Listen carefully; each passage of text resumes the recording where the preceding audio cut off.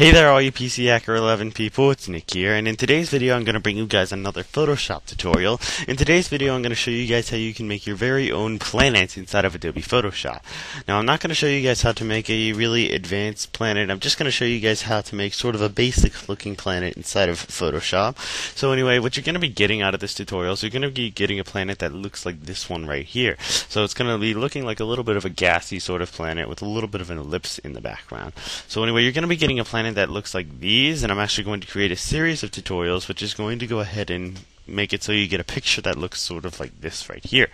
But anyway, today's video I'm just going to show you guys how to make a planet that looks like this. So anyway, without further ado, let's just go ahead and get started. So you can use any version of Adobe Photoshop to go ahead and get this done, but for this video I'm going to be using Adobe Photoshop version CS5. So anyway, let's go ahead and get started. So the first thing that we want to do is go to File, go to New, create a new document, any length or any dimensions that you want to. I'm going to be using 500 by 500 for this video just so we can go ahead and create the planet. Then I'm going to go ahead and click OK, and I'm going to make sure my background is black. Now the first thing I'm going to do is I'm going to go over here to my background layer. I'm going to double click on it and click OK to unlock it, and then I'm going to go and create a new layer. New layer, and then I'm going to go grab my elliptical marquee tool. I'm going to hold down the shift key and create an elliptical marquee to around there. And then once we're done, make sure your foreground color is on white. Then you want to right click on there with the elliptical marquee tool still selected. Then you want to go to stroke. Make the stroke 5 pixels with the color of white, and make sure it's set to outside, and then make sure blending is set to mode normal and opacity 100%. Go ahead and click OK, and you should get something that looks like this right here. Now what you want to do is you want to go ahead and select a new layer, and then go here and grab your gradient tool. Once in there, go ahead and select the gradient for the planet that you want to make. So for this video I'm going to be making an orange planet. I'm going to do a little bit of a combination between a dark orange and a light orange. So with this I'm going to go ahead and I'm going to select sort of a yellowish light orange color. Then for the darker layer I'm going to select sort of a darker orange color to make it have a gradient that looks a little bit like this. Then I'm just going to click OK, and I'm going to make sure the gradient is set to radial, and then I'm going to go hold down shift and I'm going to click and drag to make something that looks like that. Now I'm going to create another new layer, and I'm going to hold down shift with the gradient tool and make another gradient up here at the top right here.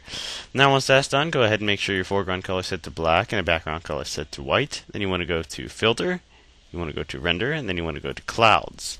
Once that's done, just go to filter, go to render, and then go to different clouds. Then hold down Control and F to go ahead and select the clouds which you want to look as the clouds within your planet. So I will choose, let's say, these ones right here.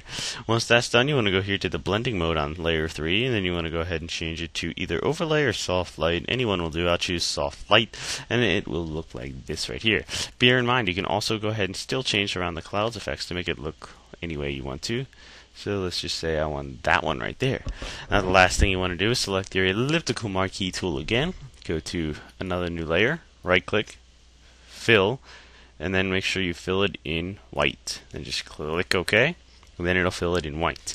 Then press Ctrl and D to deselect the layer and grab your eraser tool. And then you want to go ahead and change the size of your eraser to one of these brushes right here, the ones with soft edges. Then you want to just make an eraser that's fairly big.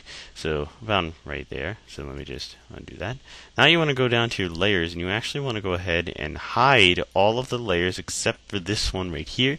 Then you want to start erasing. So I'm going to start just erasing some of the edges of the circle until you get the edge which you want you to reflect off of your planet. So that's good. Then you can go ahead and show these two layers, and then you can go ahead and show the layer with the white on it. Then just start erasing the white until you can go ahead and do this. Now you want to erase as close to the edge as you possibly can with keeping the white there. So I'll just do this. And then up at the top you want to keep some white just to go ahead and reflect. And then boom, there you go. As you notice, you have a planet. So let me just undo that. So now as you notice, you have a planet. Now it actually is a really good looking planet. It looks sort of like a gas planet. So it's sort of like a mini Jupiter that we just created. So now what you want to do is you want to go down to your background layer and hide it. Then you want to just go to layer and where's merge visible? You just want to go here to layer merge visible, which will merge everything visible to one layer right here. So as you notice, we can move the planet around. And then there you go, you have your planet. Now you can go ahead and save your planet. So to save the planet, I would go ahead and hide the background layer. Then I'd go to File, Save As. I'll name it Orange and Yellow Planet. Sorry. And then I would go ahead to the format, and I would save it as a let me drag it up here. I would go to the format, and I would save it as a PNG image, so that way it will have the background on it. So once it's done saving, it should come up to the desktop, so right here. And then this is our planet that we made. And so then you can go ahead and just import something into Photoshop. So let's say I import my system of planets here, which I am going to just close out of. So now that you have your planet saved, you can just go ahead and import it into Photoshop. So let's say I just drag my system of planets in. So this right here, and then I'll go ahead and I won't browse and bridge. Sorry for that, guys. I'll go to Open, and I'll open up the planet that we just made. So Orange and Yellow Planet. And it will open that up, and then we can just go ahead and drag it in.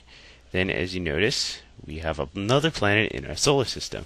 And so anyway, this is actually key to going ahead and making planets for your solar system. I'm sorry for my Adobe Bridge opening up. So let me just close out of that. And so yeah, so basically you can drag the planet in, and then you can go ahead and make it throughout the rest of your whole entire picture.